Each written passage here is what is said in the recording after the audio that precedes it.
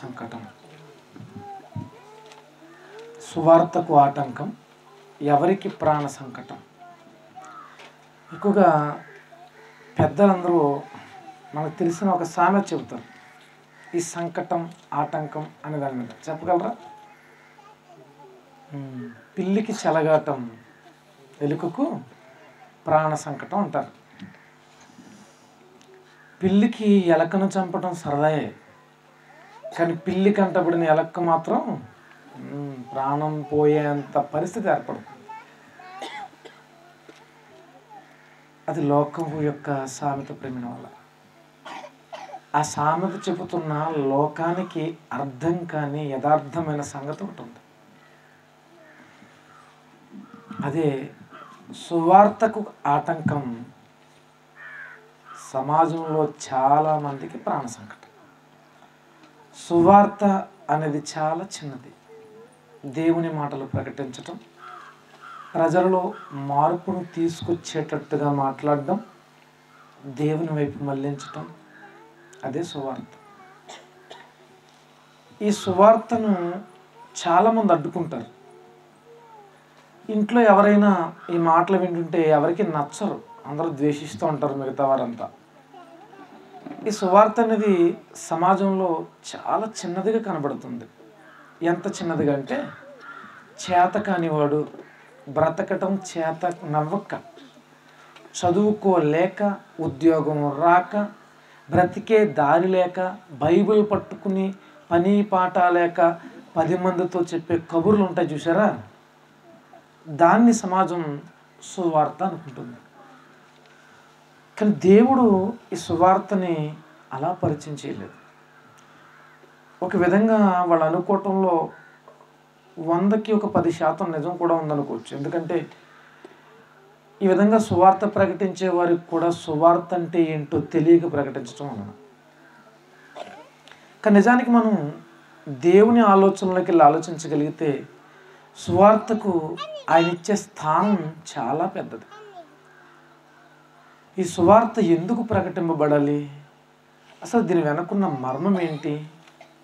ఎందుకు మనకు ఈ మాటలు వినిపింపబడుతున్నాయి? మన చెవిని ఎందుకు పడుతున్నాయి? మనం ఎందుకు ఈ మాటలు ప్రకటించడానికి దోహదపడాలి? ఇవన్నీ మనకు అర్థమవుతాయి ప్రేమ వల్ల. మొదటికి ఒక మాట చూద్దాం. రోమీలకు రాసిన పత్రిక 1వ అధ్యాయంలోనే పౌలు గారు రోమా సంఘాన్ని ఉద్దేశించి ఒక అద్భుతమైన మాటను ప్రస్తావించారు. 1వ అధ్యాయంలోనే రోమా పత్రిక 1వ అధ్యాయము 15, 16, 17 వచనాలు. కాగా నా వలనైనంత మట్టుకు రోమాలో మీకును సువార్త ప్రకటించుటకు సిద్ధంగా ఉన్నాను. రోమా అనే ఈ పట్టణంలో కూడా నేను సువార్త ప్రకటించడానికి సిద్ధంగా ఉన్నాను అంటున్నాడు పౌలు గారు. పౌలు గారిది రోమా పట్టణం కాదు. చాలా మైళ్ళ దూరం ప్రయాణం చేసిన తర్వాత, ఓడ ప్రయాణం, సముద్రం దాటిన తర్వాత, ఈయన చేరి వెళ్ళిన తర్వాత ఈ ప్రాంతం వచ్చింది. ఆ ప్రాంత వాసులను కలుసుకున్న తర్వాత వాళ్ళకి పత్రిక రాస్తూ, నేను మీ పట్టణంలో కూడా సువార్త చేయడానికి సిద్ధంగా ఉన్నాను అంటున్నాడు. నాకు మీరు అంత బంధువులు అయ్యారు, మీ ఇంట్లో 4 రోజులు గడపడానికి వస్తున్నాను అనలేదు. సువార్త ప్రకటించడానికే సిద్ధంగా ఉన్నాను అంటున్నాడు ప్రేమ వాళ్ళరా. దేశం కాని దేశం, తన వారెవరు లేరు, అయినా సరే ఆ చోటుకి వెళ్ళిపోయి సువార్త ప్రకటించాలి నేను అన్న ఆలోచన కనబడుతుంది. సువార్తను గురించి నేను సిగ్గుపడువాడను కాను. చాలామంది సువార్త ప్రకటనగానే సిగ్గుపడుతుంటారు. మీలో చాలామంది ఇప్పుడు సువార్తకు వెళ్దాం పదనంటే రావడం సిద్ధంగా ఉన్నారా? రాలేం. ఎవరైనా చూసేస్తారేమో, ఏమైనా అంటారేమో అనుకుంటూ ఉంటాం కదా. సువార్త అనేది మనమే కారులో ఉండి చెప్పం కదా. కాలినడకన వెళ్ళి ఇష్టం ఉన్నా లేకపోయినా తిట్టేవాళ్ళు ఉంటారు, మూసేవాళ్ళు ఉంటారు, కొట్టేవాళ్ళు ఉంటారు. చెప్పాలి సువార్త. మనం సిద్ధంగా లేము. పౌలు గారు సిద్ధంగా ఉన్నారు. సిద్ధంగా ఉండటమే కాదు, సువార్తను గురించి నేను సిగ్గుపడువాడును కాను. అసలు సువార్త ప్రకటించేటప్పుడు నన్ను ఏమన్నా సరే నేను పట్టించుకోను అంటున్నాడు. మామూలుగా మనం ఏమనంటే తట్టుకోలేం కదా. ఇయాల అనగా ఎందుకంటే ఎందుకు నువ్వు రోమా పట్టణంలో సువార్త ప్రకటించడానికి సిద్ధంగా ఉన్నావు? ఎందుకు సువార్త ప్రకటించడంలో సిగ్గుపడకుండా ఉన్నావు అనే దానికి ఆన్సరే ఏలయనగా నమ్ము ప్రతివానికి. ఏది నమ్ము ప్రతివానికి? సువార్తను, నేను ప్రకటించే సువార్తను నమ్మే ప్రతివానికి, యూదుడైనా గ్రీసు దేశస్థుడైనా కూడా రక్షణ కలుగుజేయుటకు అది దేవుని శక్తి అయి ఉన్నది. సువార్త పని ఏంటండి? రక్షణ కలుగజేస్తున్నట్టు. ఎవరికి కలుగజేస్తుంది రక్షణ? ఎవరికండి? నమ్మాలంటే వినాలి. సువార్తను విని నమ్మే ప్రతి ఒక్కడికి మీరు విన్న ఈ సువార్త రక్షణ కలుగజేస్తున్నట్ట. చాలా చిన్నగా అనుకున్నాం కదా మనం. ఇంకేం చెప్తున్నాడు చూడండి. ఏలయనగా నమ్ము ప్రతివానికి, యూదునికి గ్రీసు దేశస్థునికి కూడా రక్షణ కలుగజేయడానికి అది దేవుని శక్తి అయి ఉన్నది. ఎందుకనినా, ఎందుకు రక్షణ కలుగజేయడానికి దేవుని శక్తిగా ఉన్నదంటే, ఇక్కడే ఆయన చాలా లోతుకు వెళ్ళిపోయి ప్రేమ మరలారా పౌలు గారు. నేను దేవుని మాటలో ప్రకటిస్తే మీకు ఎలా రక్షణ వస్తుంది? నేను మరలా అడగమంటారా ప్రశ్న? చూడండి, నేను దేవుని మాటలు ప్రకటిస్తుండగా మీరు వినడం వల్ల, మీరు నమ్మటం వల్ల మీకు ఎలా వస్తుంది అసలు రక్షణ? ఎవరు చెప్పారు? అది రాదు అంటాను నేను. వస్తుందని మీరు నిరూపించగలరా? నేను దేవుని గురించి కొన్ని మాటలు చెప్పాను, మీరు విన్నారు, నమ్మారు, మీకు ఇప్పుడు ఏం రావాలి? రక్షణ రావాలి. వస్తుందా? వస్తుందా? ఎలా వస్తుంది? ఎలా వస్తుంది? చూడండి, ఇక్కడేనండి ఈ సువార్త అంతటికీ మూలమైన ఒక వాక్యాన్ని దేవుడు పౌలు గారి చేత రాయించాడు. చెబుతున్నాడు చూడండి, 17వ వచనం చాలా ఇంపార్టెంట్. ఎందుకనినా, ఎందుకు రక్షణ వస్తుందంటే, ఎందుకనినా లేఖనంలో ఒక మాట ఉంది. ఏంటది? నీతిమంతుడు విశ్వాస మూలముగా జీవించును. నీతిమంతుడు ఎలా జీవిస్తాడు? విశ్వాస మూలముగా జీవిస్తాడు. విశ్వాసాన్ని బట్టి జీవిస్తాడు. ఎవరు? నీతిమంతుడు. దేన్ని బట్టి జీవిస్తాడు? మనం అంతా ఎవరు? ఏ పాఠమైనా మనకు సంబంధం లేకుండా ఉండదండి అని అడుగుతారు మీరు నన్ను. మనకు సంబంధం లేకుండా పాఠాలు చెప్పడానికి నాకేం పని అండి ఇక్కడ? అది ఏదైనా సరే మనకే పని. నీతిమంతులు అంటే ఎవరు? మనమేనండి. మనం నీతిమంతులం కదా? బాప్తిస్మం పొందారు అందరూ? అందరూ ఊపిరితలలో. అంటే చూసారా, మనమే నీతిమంతులం కదా. నీతిమంతుడు ఎలా బ్రతుకుతాడట? భోజనం చేసి కాదు. అలాగే మరి భోజనం ఎందుకు చేశారు మీరు? నిజానికి ఈ ఆత్మీయ జీవితంలో ఈ మనిషి గమ్యం చేరే వరకు దేవుని చిత్త ప్రకారం భూమి మీద బ్రతకాలి అంటే అతనికి ఉండాల్సింది ఏంటో చెప్పండి? విశ్వాసము. చెప్పండి అందరూ, మళ్ళీ చెప్పండి, వినపడలేదు. అందరికీ బాగా తెలిసిందండి. అసలు విశ్వాసం అంటే ఏంటి? విశ్వాసం అంటే ఏంటి? విశ్వాసం అంటే ఏమి లేదండి. మీరు దేవుణ్ణి ఎందుకు నమ్మారు? ఎందుకు నమ్మారు?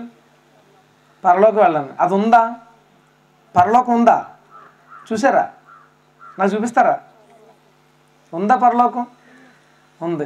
ఎలా తెలిసింది మీకు? ఎలా తెలిసింది? ఇప్పుడు ఉపయోగించాలి ఈ పదాన్ని. విశ్వాసం ద్వారా తెలిసింది. చూపించమని అనుకోండి, మీకు విశ్వాసం ఉందని అడుగుతారు నన్ను. నాకెందుకు? నేను అంత రిస్క్ చేయలేను, ఉందలేని నేస్తాను నేను. ఈ అమాయకపు మాటలు సమాజంలో చాలామంది అడుగుతుంటే మనం సమాధానం చెప్పలేం. పరలోకం ఉందా? నువ్వు చూసావా? నువ్వు చూసావా అని అడుగుతాడు గుచ్చి. నిజమే కదా, నేను చూడలేదు కదా అనుకుంటాం మనం. ఇది మరీ అమాయకత్వం. ఈ పరలోకాన్ని చూడాలంటే ప్రత్యేకమైన కళ్ళజోడు కావాలి. దాన్నే బైబిల్ చెబుతుంది విశ్వాసం అని. విశ్వాసంతో ఏం చూడగలం మనం ఇప్పుడు? ఈ విశ్వాసమే మనల్ని జీవింపచేస్తుందన్నాడు పౌలు గారు. మీకు అర్థమైందా? విశ్వాసం అంటే నిరీక్షింపబడు వాటి యొక్క నిజస్వరూపం. అందరికీ లేని మీకు ఉంది అంతే. అంటే ఏమి లేదండి, నాకు ఇక్కడ ఏదో చిత్ర విచిత్రమైన ఒక వస్తువు కనపడుతుందని అనుకోండి, మీకు కనపడదు అది. అప్పుడు మీరు నన్ను ఏమంటారు? పిచ్చేంట్రా బాబు అని కనుకుంటారు. కనపడని దాన్ని కనపడింది అంటే నాకు పిచ్చి అన్నారే. ఇప్పుడు కనబడని పరలోకం కనబడింది అంటున్నాం మనమంతా ఎవరు? చెప్పండి, తప్పు లేదు. మన వాళ్ళు వెళ్ళినప్పుడు లేదంటే మనం అనుకుంటే తప్పేటి? ఎవరు?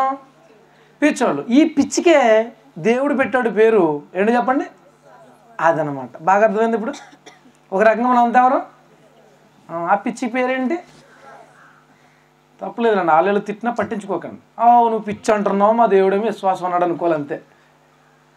ఈ విశ్వాసం మనలో ఉంది కనుక మన పక్కింటోడికి ఎదిరింటోడికి కనపడిన పరలోకం కళ్ళు తెరిచేసరికి మనకు కనబడుతుంది, కళ్ళు మూసేసరికి మనకు కనబడుతుంది. ఆ ఎవరికి కనబడిన పరలోకాన్ని చూస్తున్నాం కనుకే, చూస్తుంటే ఏమనిపిస్తుంది మనకు, రోజు ఏదైనా కావాలనిపిస్తుంది. రోజు మన ఇంటి ముందు కారు ఆగుతుంది అనుకోండి, చూసి చూసి చూసి మనం ఎప్పుడు కొంటామనిపిస్తుంది. అలాగే ఎవరికి కనబడిన పరలోకం మనకు పదే పదే కనబడుతుందంటే మనకి ఏమనిపిస్తుంది చెప్పండి, ఎలాగైనా అక్కడికి చేరాలనిపిస్తుంది. ఆ చేరాలని బ్రతుకుతామే బ్రతుకు, అది విశ్వాస సహితమైన జీవితం. దేన్నైతే చూసి ఉందని నమ్మామో, అక్కడికి వెళ్ళాలని ఆశ కలిగి నిరీక్షణతో ఉన్నామో అదే చెబుతున్నాడు ఇక్కడ పౌలు గారు. నీతిమంతుడు ఎవరిప్పుడు, అతడు నీతిమంతుడు. నీతిమంతుడు విశ్వాస మూలముగా జీవించునని వ్రాయబడిన ప్రకారము.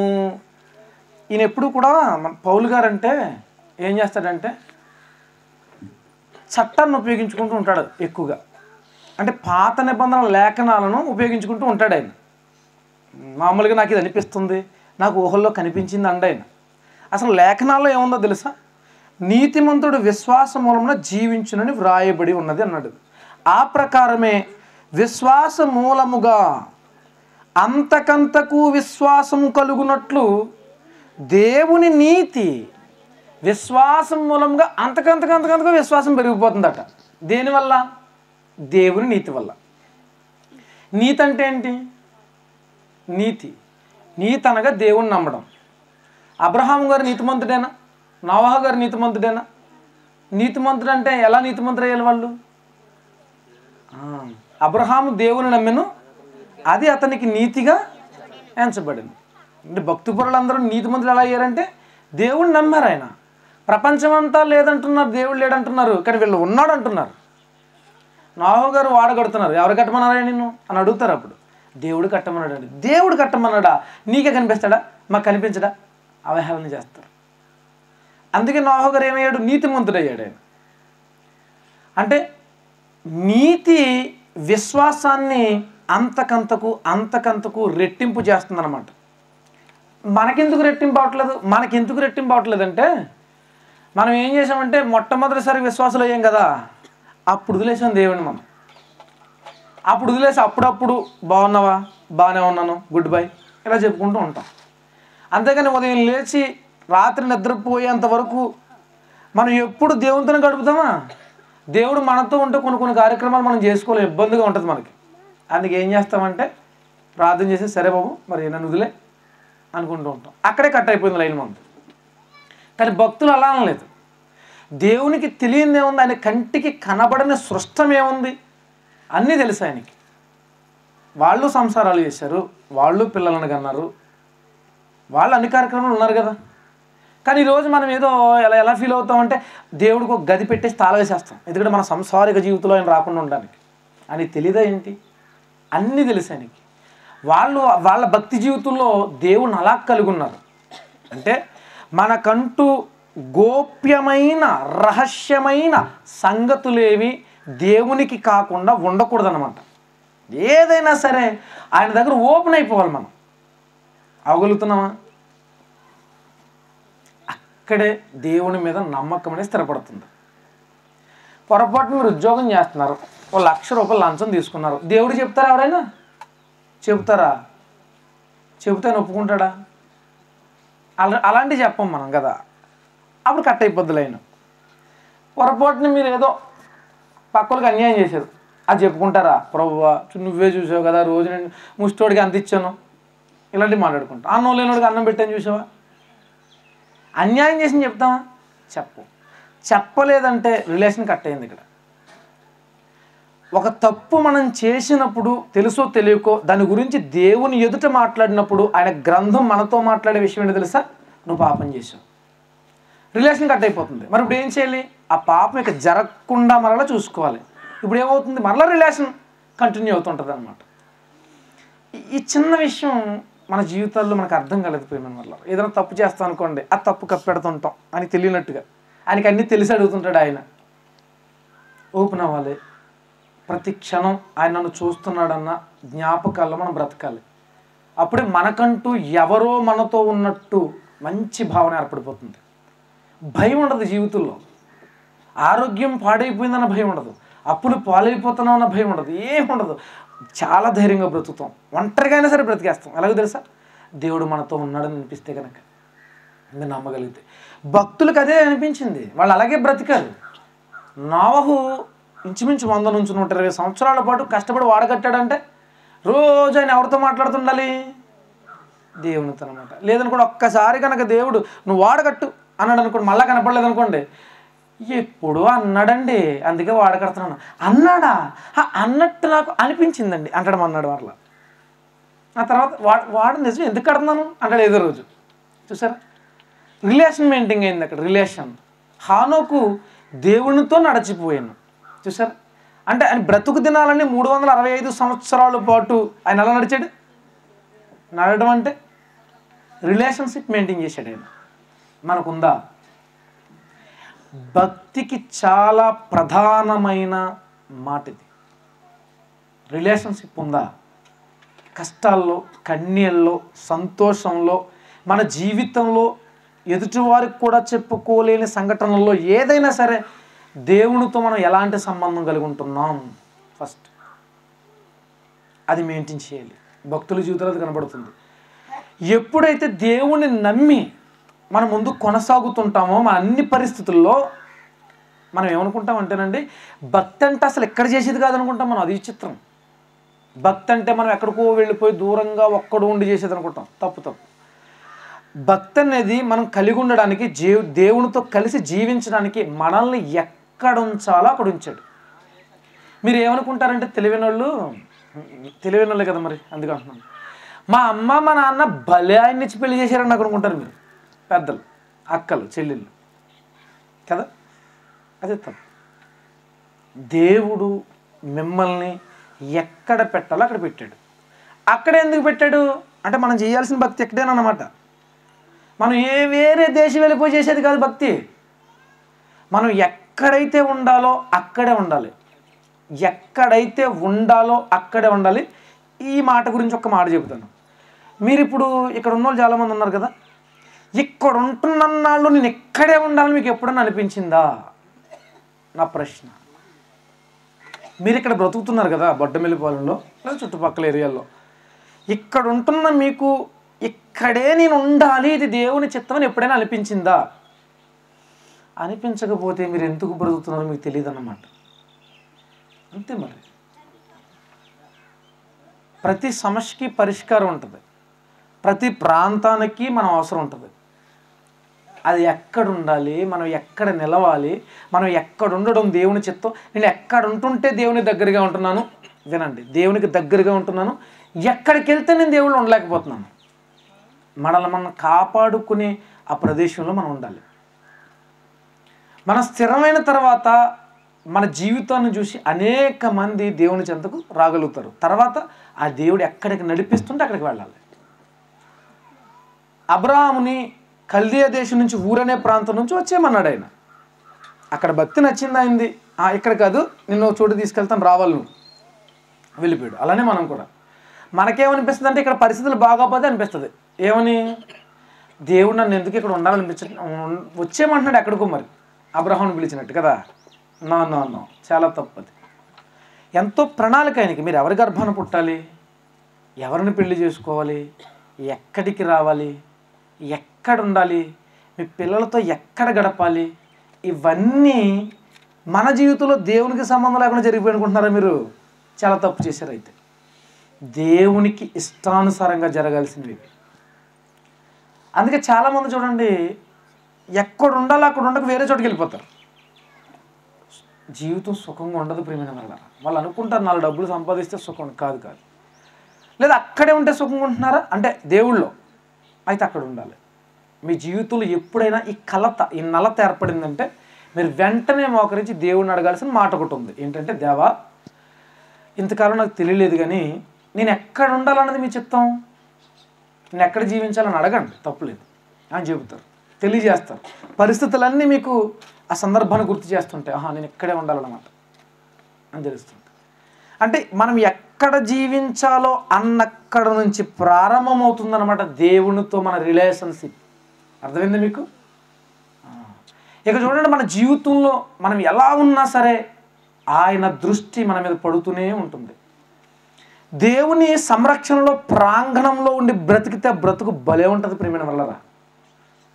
అది బ్రతుకుతున్నారో లేదో నాకు తెలియదు కానండి, ఒకవేళ ఆయనకు దూరం అవుతున్నాం, ఆయనకి వ్యతిరేకం అవుతున్నాం అంటే బైబిల్లో మాట ఉంటుంది, ఆయనకు వ్యతిరేకముగా రూపింపబడిన ఏ ఆయుధము వర్ధిల్లదు.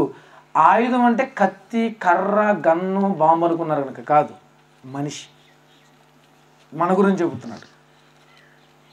ఏ ఆయుధము వర్ధిల్లదు అంటే నాశనం అయిపోతావు నువ్వు అని అర్థం అండి. నేను మిమ్మల్ని అంటలేదు, దేవుడు చెబుతున్నాడు ఆ మాట మనకి. వ్యతిరేకత ఎప్పుడైపోతాం మనం? ఆయన చిత్తం మనం తెలుసుకోలేనప్పుడు. ఆయన చిత్తం నుంచి మనం తొలగించే శక్తి ఒకటి ఉంది, వాడే అపవాది. చాలా జాగ్రత్తగా. జీవితం అంటే ఏదో మనం నలుగురు కోసం బ్రతికేది కాదు. మీరు పిల్లలతో ఉన్నారు, అయినప్పటికీ పిల్లల కోసమే బ్రతుకంటే మాత్రం నేను ఒప్పుకోను. నేను ఒప్పుకుంటే నా పిల్లల కోసం నేను బ్రతకలేక దేవుని కోసం ఏం బ్రతుకుతాను మరి? అందుకని నేను ఒప్పుకోను అనమాట. దేవుని కోసం బ్రతకటమే బ్రతుకు. ఆ బ్రతుకు ఎక్కడ ఎలా ఉండాలి, ఆయనతో ఎలా సంబంధాన్ని కలిగి ఉండాలి, ఇవన్నీ ఆయన డిసైడ్ చేస్తుంటాడు. మీ హృదయపు ఆలోచన మీకు అది తెలియజేస్తుంటుంది. దేవుని మీద ఆధారపడితే ప్రతి ఒక్కరికి ఒక పని ఉంటుంది. అలాగే భక్తుల జీవితాల్లో దేవుడితో కలిసి జీవించారు చూసారా, దాని నీతి అన్నాడు. ఆ నీతికున్న గుణం, లక్షణం భలే ఉంటుంది ప్రియమైన వాళ్ళ. చాలా బాగుంటుంది చెప్పుకుంటే. అంటే మనం దేవుడితో కలిసి బ్రతకడానికి ఏం కష్టపడిన అవసరం లేదనమాట. ఒక్కసారి ఆ నీతిని సంపాదించుకున్నాం అనుకోండి, అక్కడి నుంచి కంటిన్యూ అయిపోతుంటుంది. అది కంటిన్యూ అవుతుంటుంది అనమాట. అప్పుడప్పుడు చూడండి, బ్యాంకులో మనం డబ్బులు దాచుకుంటే పెరుగుతూనే అంటారు కదా, అలా ఉంటుంది. ఇది కూడా ఏంటంటే మనం 1,00,000 కదా వేసాం, ఇది ఎప్పుడైందండి ఇంకో 20,000. మనం ఆశ్చర్యపోక్కర్లేదు, మనం ఆశ్చర్యపోవాలి, గొడవగలుగుతాం, ఇంకా ఎక్కువ అవ్వాలి కదండి. కానీ దేవుడు చెప్పేది ఏంటంటే, నీతి అనేది కనుక మనం టచ్ చేయగలిగితే, అంటే ఆయనతో మనం రిలేషన్షిప్ మెయింటైన్ చేయగలిగితే, మన విశ్వాసం ఉంది చూసారా, అంతకంతకు వర్ధిల్లిపోతుంది. అది వెనక్కి తిరిగి చూసే పరిస్థితి రాదు ప్రేమిన వల్ల. వెనక్కి ఎప్పుడు తిరిగి చూస్తామంటే విశ్వాసంలో నిలకడలేనప్పుడు చూస్తుంటాం. అందుకే యేసుక్రీస్తు వారు ఒక దోణిలో శిష్యులతో పాటు ప్రయాణం చేస్తున్నప్పుడు ఆయన వాడ అమరమున తలవాల్చుకుని నిద్రపోతుండగా తుఫాను రేగినప్పుడు శిష్యులందరూ హడావుడి పడిపోతారు. వెంటనే యేసుక్రీస్తుని లేపేస్తారు. నీకు చింత లేదా, మేము చచ్చిపోతున్నాం అంటారు వాళ్ళు. అప్పుడు ఆయన అంటాడు, ఆవగింజంత విశ్వాసం ఉంటే ఈ కంబల చెట్టును సముద్రంలో పడమంటే పడుతుంది. విశ్వాసం అంటే అంత గొప్పది, దాని మీద మీరు ఆధారపడ్డం లేదు అని చెబుతున్నాడు అక్కడ. మనం కంబల చెట్టు దగ్గర ఆగిపోతాం, పడుతుందంటారా అని. అసలు విశ్వాసం ఎంత గొప్పదో చెప్తున్నాడు అక్కడ, అది ఆలోచించాలి. అంటే విశ్వాసం అంతకంతకు వృద్ధి అవుతుందంటే మనం దేవునికి దగ్గర అవుతున్నాం అన్నమాట. అప్పుడు అర్థమైంది కదా మీకు. నీతి విశ్వాసాన్ని ఏం చేస్తుంది? డెవలప్ చేస్తుంది. చూడండి మరలా అదే మాట ఒకసారి. నీతిమంతుడు విశ్వాస మూలంగా జీవించనని వ్రాయబడిన ప్రకారము విశ్వాస మూలముగా అంతకంతకు విశ్వాసము కలుగునట్లు, విశ్వాసం మూలంగా ఉంటే అంతకంతకు విశ్వాసం కలుగునట్లు దేవుని నీతి ఉపయోగపడుతుందట. మరి ఆ దేవుని నీతి ఎక్కడ బయలుపరచబడుతుంది? చూడండి, దాని యందు బయలుపరచబడుచున్నది. దేని యందు? పైనుంచి మనం సువార్త గురించి మాట్లాడుకుంటూ వచ్చాం. సువార్త యందు నీతి బయలుపరచబడుతుంది. నీతి యందు విశ్వాసం అంతకంతకు వృద్ధి చెందుతుంది. అధికమైన మన విశ్వాసము మనల్ని పరలోకానికి చేరుస్తుంది. ప్రేమిన వాళ్ళ, దేవుని మాట అన్ననే సువార్త, దాని యందు నీతి బయలుపరచబడుతుంది అన్నమాట. అంటే సువార్త అనేది ఎంత ప్రాముఖ్యమైందో మీరు అర్థం చేసుకోవాలి. ఇప్పుడు చాలా ప్రాముఖ్యమైనది. మరి ఇట్టి సువార్త విషయంలో మనం ఎలాంటి ఆలోచన కలిగి ఉన్నాం? సువార్త వినేటప్పుడు కానీ, సువార్త చెప్పబడుతున్నప్పుడు కానీ, మనం చెప్పేటప్పుడు కానీ ఎలాంటి ఆలోచనతో సాగుతున్నాం? భక్తులు సువార్త ప్రకటించేటప్పుడు ఇది దేవుని పని, దేవుడు నాతో ఉండి చేయిస్తున్న పని అని వాళ్ళు విశ్వసించారు. సువార్త అనేది ఏదో ఖాళీగా ఉన్నాను కదా ఎక్కడైనా పెట్టబోరా మీటింగు అనేది కాదు. అప్పుడప్పుడు అడుగుతుంటారు, అలా అనేది కాదు. ఖాళీ అయిపోయిన చూడబోరా అనేది కాదు. ఇది దేవుడు మనతో ఉండి జరిగించే పని. దేవుడు మనతో ఉండి జరిగించాలి. దేవుడు మనతో లేకపోతే జరగదంటే పని జరుగుతుంది. దేవునికి మనకి సంబంధం ఉండదు. ఆ సంబంధం లేనప్పుడు ఇంకెందుకంటే పని చేయటం అంటే నాకు పేరు వస్తుందనా? ఎందుకు అవసరం లేని పనులు ఇవన్నీ? చక్కగా ఏదైనా పనికి పోతే డబ్బులు వస్తాయి. దేవుడికి ఇష్టం లేని పని చేస్తే ఏమొస్తుంది? పరలోకం రాదు, ఏమి రాదు, నరకం వస్తుంది. చాలా జాగ్రత్తగా ఉండాలి. సువార్త యందు నీతి బయలుపరచబడుచున్నది. నీతి విశ్వాసమును అంతకంతకు వృద్ధి చేస్తుంది అనమాట. విశ్వాసులు ఎలా అయిపోతాం అనుకుంటున్నారు మీరు? విశ్వాసులు వినుట వలన విశ్వాసం కలుగును, వినుట క్రీస్తును గూర్చిన మాట వలన కలుగును. ఎవరిని గూర్చిన మాట వలన కలుగును? ఏం కలుగును? వినుట కలుగును. ఆ వినుట వలన ఏం కలుగును? విశ్వాసం కలుగును. వింటే ఏమొచ్చేస్తుంది? వాక్యం వింటే ఏమొచ్చేస్తుంది? సైలెంట్ అయినట్టున్నారు. మళ్ళీ అడుగుతానండి, ఆన్సర్ సరిగ్గా రాలేదు. వాక్యం వింటే విన్నవారందరికీ ఏమొస్తుంది? విన్నవారందరికీ. మరి ఇన్నిసార్లు ఇన్ని సంవత్సరాలు గొంత ఆరిపోతుంది ఇక్కడ వాగుతున్నాం. ఏరండి ఎవరున్నారు విశ్వాసులు? అంటే విని విశ్వసించడానికి మధ్య దేవునితో మనకు ఒక రిలేషన్షిప్ మెయింటైన్ అవ్వాలన్నమాట. విన్నామా? వింటే విశ్వసించాలి. ఏమని విశ్వసించాలి? దేవుడు ఇదిగో నా పాపములను పోగొట్టడానికి తన కుమారుని లోకానికి పంపించాడు. ఆయన మాట నేను వింటున్నాను, ఆయనకి నేను లోబడితే నేను దేవుని వాడిని అవుతాను. ఇది నీతి. అప్పుడు మనం వృద్ధి అవుతుంటాం అన్నమాట. చూసారా? వింటే విశ్వాసం వచ్చేస్తుందంటే మనం చాలా విన్నాం. ఎంత విశ్వాసం ఉండాలి ఇప్పుడు మనకి? ఆకాశం అంత ఉండాలి. ఉందా? ఆవగించంత లేదంటున్నాడు యేసుక్రీస్తు. అంటే ఈ విశ్వాసం అనేది పొందుకునేటట్టుగా మనం దేవుని మీద ఆధారపడి వినే విషయాన్ని వినలేదు. వాక్యం వినేటప్పుడు మీరు అందరూ కూడా చాలా జాగ్రత్త వహిస్తూ ఉండాలి. దేవుడు నాతో ఏం మాట్లాడుతున్నాడు, దేవునితో నేను ఉన్నాను, దేవుడు నాతో ఉన్నాడు, నాకు ఏదో తెలియజేస్తున్నాడు అన్న ధోరణిలో వినాలి. నాకు మార్కులు వేసేవాళ్ళు చాలామంది ఉంటారు ఇక్కడ. అక్కడ ఆ రిఫరెన్స్ అనవసరం అండి అనేవాళ్ళు ఉంటారు, బాధపడిపోతుంటారు. లేకపోతే ఈ రిఫరెన్స్ మర్చిపోయండి అని అంటారు. నేను రిఫరెన్స్లు చెప్పడానికో బైబిల్లో ఉన్నది మీకు చెప్పడానికో నేను రాలేదు. ఎందుకంటే బైబిల్ మీ దగ్గర ఉంది, అంతేనా? ఈ పాట వినేసిన తర్వాత ఈ పాట మళ్ళీ చెప్పడానికి నాకు అర్హత ఉంటుందా? ఎందుకంటే ఎప్పుడు చెప్పినా మీరు ఏమంటారు? ఇదా బొడ్డమెల్లి పాలెంలో పెట్టేశారు అంటారు. అంతే కదా? మరి మళ్ళీ చెప్పలేము ఇంక ఈ పాట. అందుకే చెప్పిన పాఠం చెప్పేటప్పుడు ఒక్కరైనా ఉన్నారేమో భయపడుతుంటాను నేను. వాళ్ళు ఏమంటారు మళ్ళా? నేను వినేసాను ఇది అంటారు. బాధే కదా? అంటే పాఠాలు చెప్పడం కాదు ముఖ్య ఉద్దేశం. దేవుడు మన విషయమై ఏ ఆలోచన కలిగి ఉన్నాడు, మనల్ని ఎలా ముందుకు నడమంటున్నాడు, ఆయన కలిగి ఎలా జీవించాలి, ఆయన కలిగి ఎలా జీవించాలి. ఆయన కలిగి జీవించటం అంటే మనం దేని మీద ఆశ ఉండదు ప్రియమైన వల్ల. మనం అందరికీ మార్గదర్శకులు అవుతుంటాం. మా ఇంట్లో ప్రజెంట్ అంటే చాలా కాలం నన్ను ఫాలో అవుతుంటారు అందరూ. ఎందుకని నాకు ఎన్నో 2 కొమ్మలు కనపడుతున్నాయా? వాక్యం దేవుడిలోనికి మొదటగా వచ్చాడు, ఇక ఇతను అన్నదే ఇక కరెక్ట్, ఇంకేం చూసుకోకర్లేదు అని. పరలోకానికి వాళ్ళందరినీ తీసుకెళ్ళగలను అనుకుంటున్నాను వాక్యం చెప్పి దేవుని దగ్గర చేసి. నేను తీసుకెళ్ళలేను, యేసుక్రీస్తే ఆయన దగ్గర చేయగలను. నరకానికి కూడా తీసుకుపోతాను నేను. తెలుసా మీకు?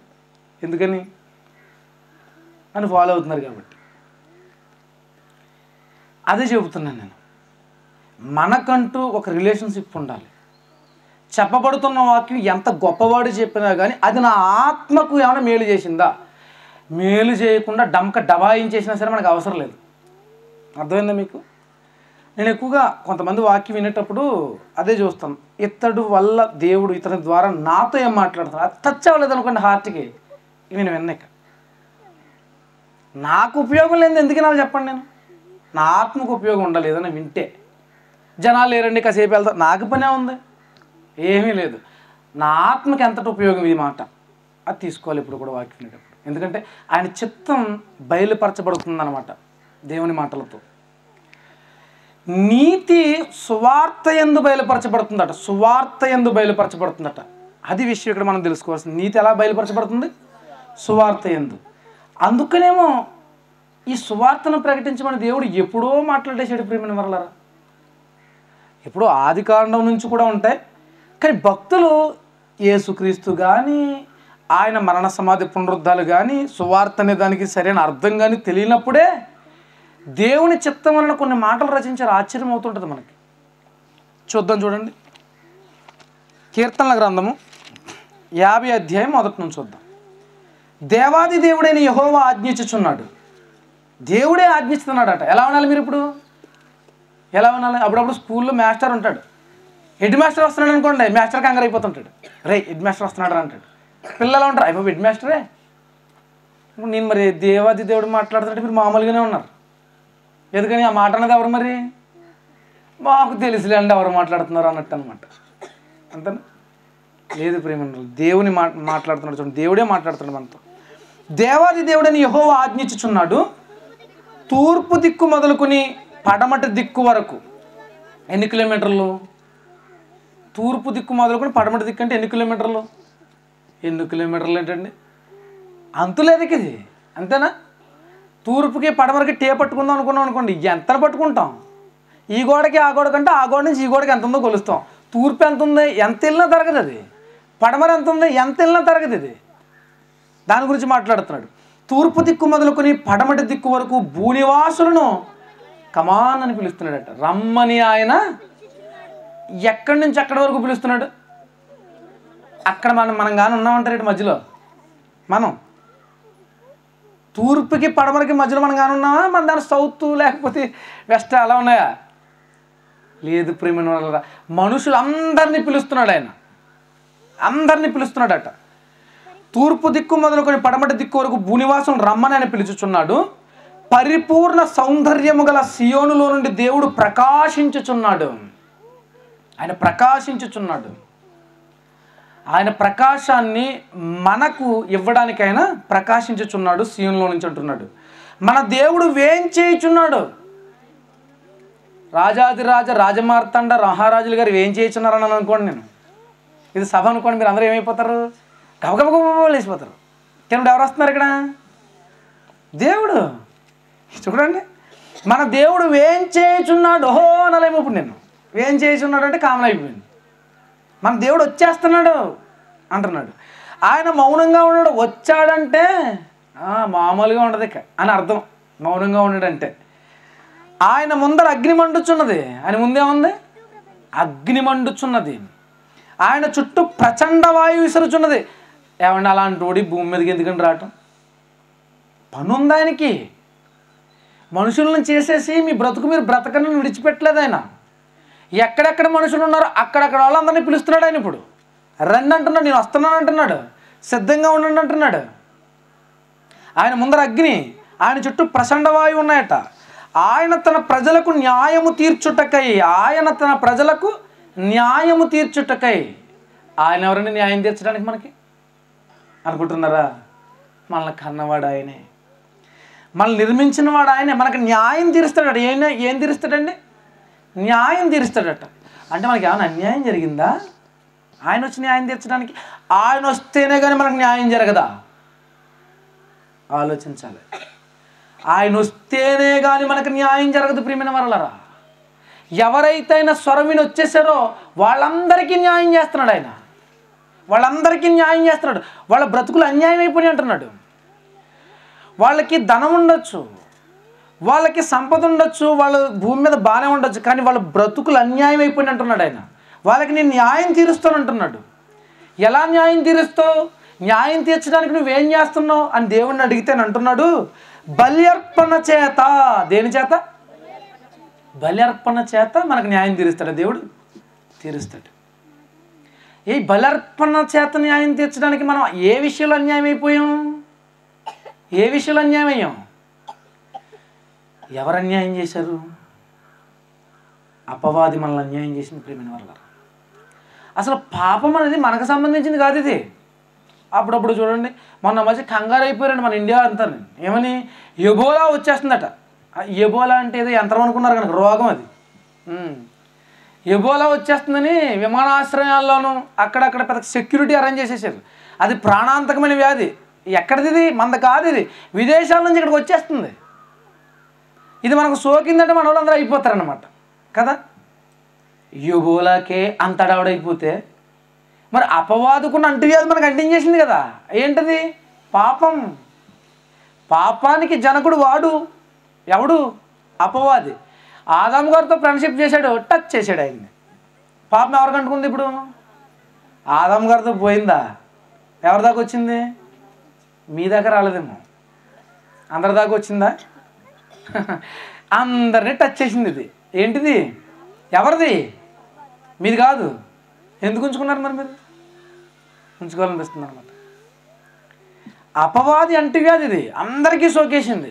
ఇప్పుడు అన్యాయం అయిపోయింది మన బ్రతుకులు. ప్రభువా నువ్వు అన్నట్టుగానే బ్రతుకుతున్నావయ్యా, కానీ ఎందుకో ఏంటో ఈ ఆశలు అంటే మాకు అర్థం కావట్లేదు. అలాగేనా? అవును, ఇవి అపవాదివి ఆశలు, మీవి కాదు. బైబిల్లో మాట ఉంది, తెలుసు కదా మీకు. 1 యోహాను పత్రికలో నేత్రాశ, శరీరాశ, జీవపుటంభము ఎవరి వలన పుట్టలేదు? తండ్రి వలన పుట్టలేదు. ఎవరికి సంబంధించినవి? బాగా ఆలోచించి మాట్లాడుతున్నారా మీరు? నేను బాగా ఆలోచించి మాట్లాడుతున్నాను. మళ్ళీ చెప్తున్నాను, నేత్రాశ, శరీరాశ, జీవటంబం ఇవి ఎవరివి? అపవాదివి. ఎవరిలో ఉన్నవి? వాడి మనలో ఉన్నాయేంటి? వాడి మనలో ఉన్నాయేంటి అంటే మొత్తానికి వాడు ఎక్కడికి వచ్చేసాడనమాట, మనలో పెట్టాడు తీసుకొచ్చి. అన్యాయం అయిపోయినట్టేనా? మొన్న మధ్య ఒక చిన్న కేసు వచ్చిందండి. ఏమి లేదు, ఒకరికి రక్తం అర్జెంట్ అయింది. ఎవరో మనలాంటి పుణ్యాత్ములు రక్తం ఇచ్చి వెళ్ళిపోయాడు. తీరా తర్వాత చెకప్ చేస్తే ఆ రక్తం తీసుకున్న ఆయనకి ఎయిడ్స్ ఉందట. వెంటనే హాస్పిటల్కి వెళ్ళిపోయి, నాకు ఇంతకు ముందు లేదు, ఈ హాస్పిటల్లో జాయిన్ అయినప్పటి నుంచి వచ్చింది అంటున్నాడు. ఇందుకు ఏం జరిగిందని పరీక్షిస్తే రక్తం ఇచ్చి వెళ్ళిపోయాడు కదా మళ్ళంటాడు ఒకడు. ఆడుకుంది అది. ఆడుకుంటే ఎవరికి వచ్చింది ఇప్పుడు ఇది? ఆడు మేలు చేశాడా కీడు చేశాడా? ఈడు రక్తం ఇవ్వకపోతే ఇంకొకడు యుద్ధుడు, లేకపోతే కొన్నాళ్ళు బ్రతుకు చద్దుడు. ఇది వచ్చిన తర్వాత ఏంటి పరిస్థితి ఇప్పుడు? అదనమాట అపవాది చేసింది మనందరికీ మేలు, అందరికీ ఇచ్చింది. ఏంటి ఇప్పుడు మనకు మందు తాగాలనున్నా, తప్పు చేయాలనున్నా, ఏం చేయాలన్నా కోరికలు అవడమే వాడివి. అంటే మీరు ఎప్పుడైనా సరే చుట్టలిగించినా, ఏం కాల్చినా, ఏం తాగినా, ఏమనాలన్నామంటే సీస్ అని మీరు కొట్టుకుంటారు. కొట్టుకోకండి, అపవాది అది. అంటే వాడికి సీస్, చూసావా నీ పని నేను చేస్తున్నాను. మనందరూ బానిసలు అండి అడిగి. పాపం చేసే వాళ్ళందరూ ఎవరికి బానిసలు? పాపానికి బానిసలు. పాపం ఎవరిది? అదనమాట. వాడి చిత్తం మన యందు నెరవేరుచున్నదన్నమాట. ఇప్పుడు అపవాదికి బానిసలు ఏమనుకుంటున్నారు మీరు? వాడి ఇష్టం మనం నెరవేరుస్తున్నాం. తెలుసా, చాలా విచిత్రంగా ఉంటాయి. అప్పుడప్పుడు మనల్ని ఎవడన్నా గట్టిగా కొట్టేస్తున్నాడు అనుకోండి, వాడికి ఏది కావాలంటే అది ఇచ్చేస్తాం. ఒక చిన్న జోక్ చెప్తాను మీకు. మాకు ఎలిమెంటరీ స్కూల్లో ఒక ఎనిమి ఉండేవాడు. నాకు ఆడి పేరు వెంకటేశ్వర్లు. నా కర్మ కలిపి 2 సంవత్సరాల నుంచి ఉండిపోయాడు నా కోసమే.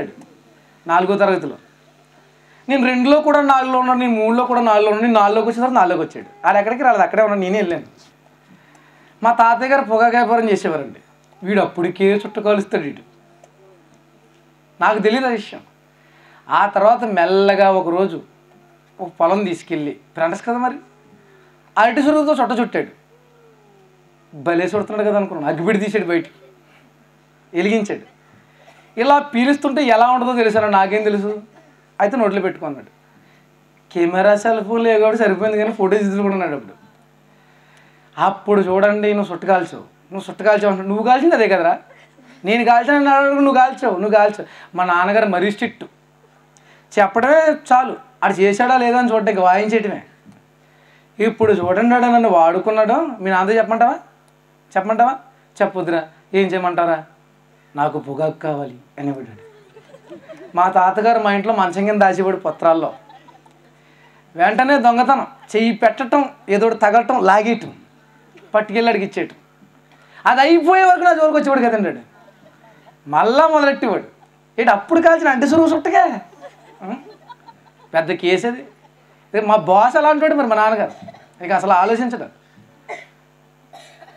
ఎంత అనుకుంటా. ఏమండి, నేను 5లోకి వెళ్ళిపోయే వరకు కూడా అంటే సంవత్సరం పాటు టార్చరే. నేను 5లోకి వెళ్ళిపోయిన తర్వాత మాస్టర్ని తిట్టి మానేసేటాడు. ఆ మానేసుడు ముందు మానేసిన వదిలిపోయాను కదా అనుకున్నాను అప్పుడు నేను. ఇలా ఉంటుందన్నమాట. వాడికి కాల్చాలని ఉంది, నన్ను ఇరికించేటాడు. చూసారా? ఇప్పుడు మనం మద్యం తాగుతున్నా, ఏదైనా తప్పు చేస్తున్నా, మంది కాదు అది, మన బాడీకి సెట్ అవుతుంది. తెలుసా మీకు? మన ఆత్మకి సెట్ అవుతుంది. ఎవరిది? అపవాదిది. అది మనలో పెట్టాడు. మనలో పెట్టి వాడి ఇష్టాన్ని నెరవేర్చుకుంటూ ఉంటాడు. నా చిన్నప్పుడు ఒక సినిమా చూసానండి, దాంట్లో హీరో చచ్చిపోతాడు. ఆడికి చాలా కోరికలు ఉంటాయి, ఆడిని చంపాలి ఈయన చంపాలి ఎవరిని చంపుకుంటే ఈడు చచ్చిపోతాడు వాళ్ళ చేతుల్లో. ఆడు అసలు ఎక్కడికి వెళ్ళడానికి గిరగర తిరుగుతుంటాడు, ఎవడు దొరుకుతాడో అని. ఆడలాంటి అమాయకుడు ఇంకొకటి దొరుకుతాడు, దాంట్లో దొరికిపోయిన తర్వాత అందరినీ చంపుతాడు. వీడికి ఆడికి సంబంధం లేదైనా సరే చంపేస్తుంటాడు. లోపల ఉన్నోడికి పగ ఉంది, వీడికి ఏం లేదు. అది అలా తీసేరులేండి, అబద్ధమే. కానీ ఇప్పుడు మాత్రం నిజంగానే జరుగుతుంది. వాడు మనలో ఉంటున్నాడు, వాడి ఇష్టాన్ని నెరవేర్చుకుంటున్నాడు. చూసారా, ఈ ఆశలన్నీ వాడివి, మనవి కావు. అంటే పాపం మనం లేలుతుందే, ఇది వాడిది, మనది కాదు. మనకి ఇప్పుడు అన్యాయం జరిగిందంటారా, న్యాయం జరిగిందంటారా? అన్యాయం జరిగింది. ఎందుకు జరిగింది? పక్కోడి కరెంటు బిల్లు మనం కడితే మనకి ఎలా ఉంటుంది? నాకెత్తున్నారు ఏంటండి అని గొడవకి వెళ్ళిపోతాం. మనం గొడవకి వెళ్ళలేదు. చూసారా, నీకు తాగాలని ఉంది కాబట్టి నేను తాగుతాను, నీకు ఏం చేయాలంటే చేస్తాను నేను. వాడికి కనపట్టలేదు, మనకి వాడు జరిగిస్తున్నాడు మన ద్వారా కార్యం. ఈ అన్యాయాన్ని గుర్తించిన ఏకైక శక్తి దేవుడు. మన బ్రతుకులు అన్యాయం అయిపోతుంటే చూసి ఆయన ఎంటర్ అయిపోతున్నాడు. ఇప్పుడు అది అక్కడ రాయబడింది. దేవుడు వేంచేయుచున్నాడు, హడలెత్తిపోవాలి ఇప్పుడు అపవాది. ఎందుకు? నా పిల్లల్ని నేను పుట్టిస్తే వాళ్ళ బ్రతుకులు అన్యాయం అయిపోతున్నాడు, నేను చూస్తుండలేను అంటాం మనం కూడా, అంతే కదా. వెంటనే వచ్చేసాడు. ఇప్పుడు ఎలా న్యాయం? ఈ అంటువ్యాధి మన నుంచి పోగొట్టడానికి బలి అర్పణ అన్నాడు అక్కడ. అంటే బలి అర్పిస్తే మన నుంచి పాపం పోతుందట. ఇచ్చాడా బలి? ఇచ్చాడు. ఎవరు ఇచ్చాడు? అదనమాట దేవుడు మనల్ని కాపాడుతున్న విధానం ఈ పాపం నుంచి. బల్యర్పణ చేత నాతో నిబంధన చేసుకున్న నా భక్తులను నా యొద్దకు సమకూర్చుడని. చూసారా, ఎవరిని? బల్యర్పణ చేత. అదనమాట, అందరికీ లేదు అవకాశం. మరలా బల్యర్పణ చేత నాతో నిబంధన చేసుకున్న నా భక్తులను నా యొద్దకు సమకూర్చుడని మీది ఆకాశమును భూమిని పిలుచుచున్నాడు. దేవుడు తానే న్యాయకర్త అయి ఉన్నాడు. ఆకాశము ఆయన నీతిని తెలియజేయుచున్నది.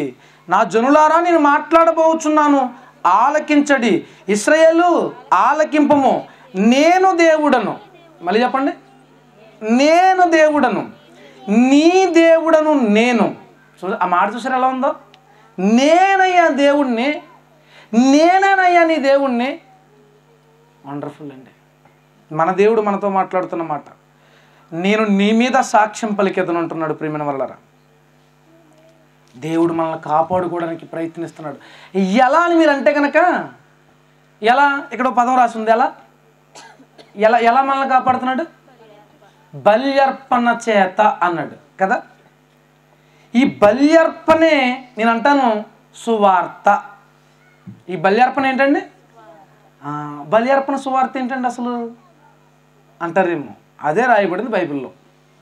చూడండి, కొరింథీయులకు రాసిన మొదటి పత్రిక 15వ అధ్యాయం మొదటి నుంచి మనం చూస్తుంటే మీకు తెలిసిన విషయమే కదా. యేసుక్రీస్తు వారు లేఖనముల ప్రకారము మరణించి సమాధి చేయబడి లేఖనముల ప్రకారం తిరిగి లేచాడు. చూసారా, అదేంటది? సువార్త. మళ్ళీ చెప్పండి, అదేంటది? సువార్త. బల్యర్పణ గూర్చిన మాటే సువార్త. అందరూ చెప్పండి, బల్యర్పణ గూర్చిన మాటే. ఇంతకీ ఎవరి బల్యర్పణది? ఇది సువార్త. ఈ సువార్త ప్రకటింపబడడం ద్వారా ఏం కలుగుతుంది? మర్చిపోయి చూసారా, నాకు తెలుసు, అందుకే అడిగాను. నీతి. ఆ నీతి మన విశ్వాసాన్ని ఏం చేస్తుంది? అంతకంతకు వృద్ధి చేస్తుంది. అదనమాట అండి. అదే చెప్తున్నాడు సువార్తని. ఈ సువార్త ఖచ్చితంగా ఏం చేయాలి? ఇప్పుడు ప్రకటింపబడాలి అంటున్నాడు. పౌలు గారికి ఈ సంగతి అర్థమైపోయింది. అందుకని అంటున్న మాటలు చూడండి ఒకసారి. ఎఫెసీయులకు రాసిన పత్రిక 3వ అధ్యాయము 6వ వచనంలో ఎందుకైనా సిగ్గుపట్టలేదు అన్నాడో మనకు అర్థమైపోద్ది ఇప్పుడు.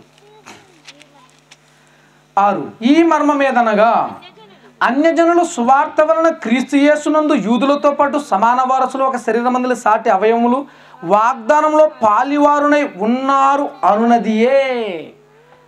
అందరికీ అవకాశం ఉందంటున్నాడు. తూర్పు నుంచి పడమర దేవుని పిలుపొందుకున్నవాడు ఎవడైనా రావచ్చు, అన్యజనుడైనా పర్వాలేదు, ఆయన మాట వినొస్తే చాలు వాళ్ళకి అవకాశం ఉంటుంది అంటున్నాడు. ఇదే మర్మం అంటున్నాడు. దేవుడు కార్యకారియకు తన శక్తిని బట్టి నాకు అనుగ్రహించిన, చూడండి, కార్యకారియకు తన శక్తిని బట్టి నాకు అనుగ్రహించిన కృపావరము చొప్పున నీ నా సువార్తకు పరిచారకుడైతే. ఈ జాబు నాకు సామాన్యంగా రాలేదంటున్నాడు ఎవరు? పౌలు గారు. నేను సెలెక్ట్ అయ్యానంటున్నాడు. చాలా ఎక్కువ మార్కులు వచ్చినాయి నాకు అంటున్నాడు ఆయన. మనకి ఏమి రాకపోయినా సరే వచ్చేసింది కదా, అందుకే లోకువైపోయింది. బైబిల్లో సువార్తను ప్రకటించిన భక్తుల జీవితాలు చూస్తున్నారు, రిస్క్ చేశారు. మనం ఏం రిస్క్ చేస్తాం? మనకి ఈజీ అయిపోయింది. అందరూ సువార్త ప్రకటన చేస్తున్నారు. అందరూ ప్రకటన చేస్తున్నారా? అందరికీ తెలిసిపోయిందా మర్మం? చూసారా, చీప్ అయిపోయింది ప్రియమైన వాళ్ళ. ఈరోజు సువార్త అంటే మనిషిని రక్షించే శక్తి కలిగిన వార్త ఇది. ఈరోజు విలువ లేకుండా పోయింది. పౌలు అంటున్నాడు, నేను దానికి పరిచారకుడిని. పరిచారకుడు అంటే పనోడు. దేనికి పనోడు నువ్వు? సువార్త ప్రకటించడానికి పనోడు నేను అంటున్నాడు ఆయన. మనం సువార్త ప్రకటించేవాడిని బోధకుడు అంటారు నాతో పాటు కదా, కానీ ఆయన అంటున్నాడు నేను పనివాడిని అంటున్నాడు సువార్త ప్రకటనకి. చాలా అద్భుతమైన మాట కదా. మరో మాట చూద్దాం. కొలస్సీలకు రాసిన పత్రిక ఎలా కాపాడుతున్నాడో కూడా ఇక్కడ రాయబడుతుంది. 1వ అధ్యాయం 22. తన సన్నిధిని, దేవుడు తన సన్నిధిని పరిశుద్ధులుగాను నిర్దోషులుగాను నిరపరాధులుగాను నిలవబెట్టుటకు ఆయన మాంసయుక్తమైన దేహమందు మరణం వలన ఇప్పుడు మిమ్మును సమాధానపరిచెను. ఎలాగంటే డీల్ దేవుడికి మనకి కుదిరింది, మరణం వలన కుదిరింది. ఎవరి మరణం వలన కుదిరింది? దాన్నే బలి అర్పణ అన్నాడు కీర్తనలో. సమాధానపరిచేటట్ట.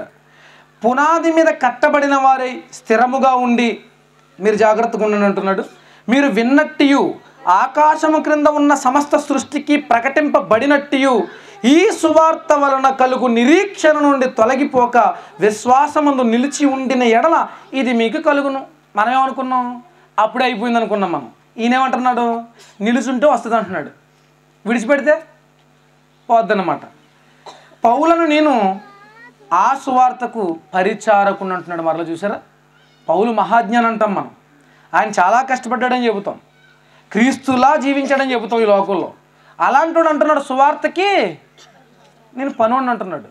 మనకు అదే ఫీలింగ్ ఉందా ఈరోజు? ఎందుకయ్యా దానికి పనోడు ఏమంటే దానివల్ల ఎవరైనా కాపాడగలను నేను అంటున్నాడు ప్రేమైన వల్ల. అద్భుతం కదా, నిజంగా చాలా అద్భుతం. అయితే ఇప్పుడు పాయింట్కి వస్తాం. ఇప్పటి వరకు సువార్త అది సాధించే ఆత్మరక్షణ గురించి విన్నాం మనం. ఈ సువార్తకు ఆటంకాలు ఏర్పడుతున్నాయి, ఆపేస్తున్నారు. ఆపేటంలో రెండు సంగతుల్లో సువార్త ఆగిపోద్ది. ఒకటి ఆగిపోవటం అనేది రెండు సంఘటనలో జరుగుతుంది. ఒకటి మన వల్ల, రెండు సమాజం వల్ల. క్రీస్తును నమ్మిన మన వల్ల సువార్త ఆగిపోద్ది, సమాజం వల్ల ఆగిపోద్ది. వాళ్ళు తెలియక ఆపేస్తుంటారు. ఇది మనకి తెలిసి ప్రకటించం.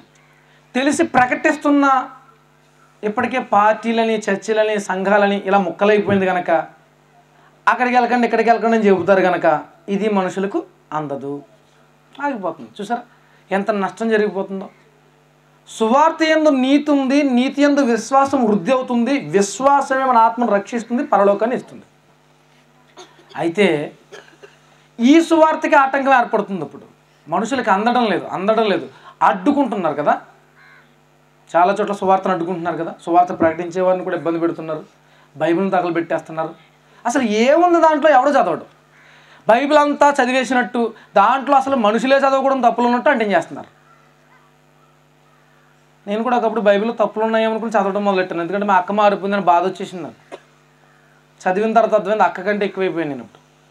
అలా చదివితే తెలుస్తుంది ఏదైనా సరే, చదవకుండా ఏం తెలుస్తుంది? ఇలా చాలామంది అడ్డుకోవడం వల్ల వచ్చే నష్టం ఏంటంటే దేవుని ప్రణాళిక తూర్పు నుంచి పడమటి వరకు ఆ ప్రజలందరినీ సువార్త ద్వారా పిలుస్తుంటే, ఇంకో మాట చెబుతాను, ఆయనే వచ్చి మాట్లాడుతుంటే ఆ మాట మాట్లాడకుండా చేయడమే సువార్తను అడ్డుకోవడం. దేవునికే వ్యతిరేకమైపోవడం అనమాట సువార్తను అడ్డుకోవడం అంటే. డైరెక్ట్గా ఎవరికి వ్యతిరేకమైపోతాం? ఒకానొకప్పుడు సౌలు అంటే పౌలుగా మారకముందు ఈయన అప్పటికి క్రీస్తును నమ్మిన ఆ శిష్యులంతా సువార్తను ప్రకటిస్తుంటే వాళ్ళు హింసించేవాడు. దమస్కి వెళ్ళిపోయాడు, తీసుకురావడానికి వెళ్ళాడు. అంటే చూసారు ఆటంకపరుస్తున్నాడు సువార్తని. సీన్లోకి ఎవరు వచ్చారు? దేవుడు వచ్చేసాడు, యేసుక్రీస్తు వారు. అంటే మనం ఎంత ప్రార్థన చేసినా రాకపోవచ్చు కానీ సువార్తను ఆపేస్తే ఎవరు వస్తారు? చూసారా, షార్ట్ కట్ అనమాట.